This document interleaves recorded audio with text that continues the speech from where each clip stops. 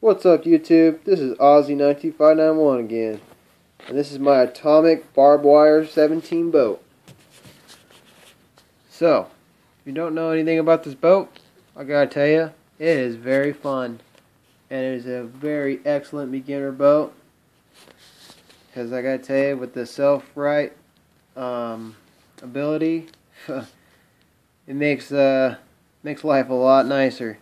Especially when you're out in the middle of the lake and your boat flips over and that water is cold and you do not feel like jumping in there.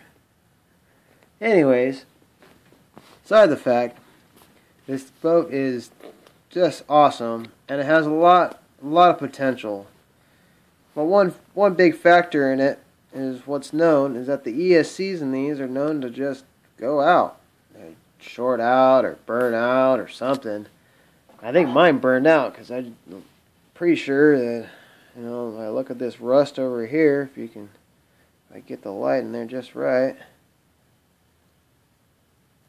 And there you go, you kind of see a little rust in there. And anyways, it burnt up, and there's nothing I could do about it. I don't feel like sending it out to the company and trying to get it replaced and blah blah blah. So, time for upgrades. ACE on the way to help. Grab this right here. This is a 40 amp ESC with a BEC in it. I see another guy that gave this helpful tip, and I'm going to share this helpful tip with everybody else. Come on, focus right there. Perfect. Alright. It's 40 amp ESC that's just a little bit smaller than this guy. Fits very perfectly in the front of the hull. Alright, so I'm using the stock motor. I went ahead and upgraded my receiver. Put a Spectrum waterproof one in here. SR200 waterproof. Went ahead and put a 2065 Traxxas waterproof servo in here because the stock one worked great and unfortunately died out too. Got some water in it, and what can I say? It wasn't waterproof. So upgraded that as well. Put a servo saver on it. Did the job. Also put a 17-inch catamaran Miss Geico boat propeller on here, and it works great. I gotta tell you, just put a little bit of electrical tape on the shaft to fill the gap, and because it's plastic, I got it to fit just perfectly right there in the middle, and it doesn't move at all, and I've had no problems with it.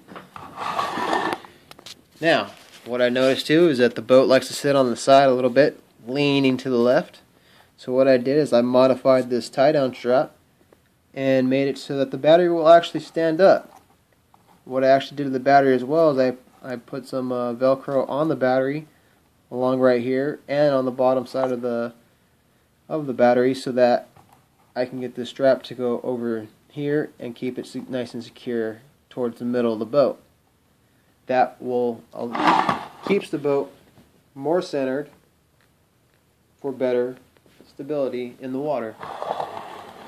Next thing I would like to do eventually, I'd like to get a better water outlet. They could have done a better job with this. I mean, come on. But, whatever. I can find one. Maybe put a Spartan one on there or find one. I don't know. Don't really like it. But, I'm going to deal with it for now. So anyways, this is my boat. Hope you enjoyed this video. Hope it was some useful information about this boat that, if you're looking to upgrade it, these are some things to put in it. I had Atomik tell me that this motor will take the 40 amp ESC no problem. If you're trying to use 4-cell though, just don't do it. You'll burn out the motor. Well, you're gonna have to change out the motor for that good stuff. But even then, that's just I think that would be way crazy amount of power for this boat. But hey, I'm throwing this 40 amp in here. What are you going to do? Alright guys, later.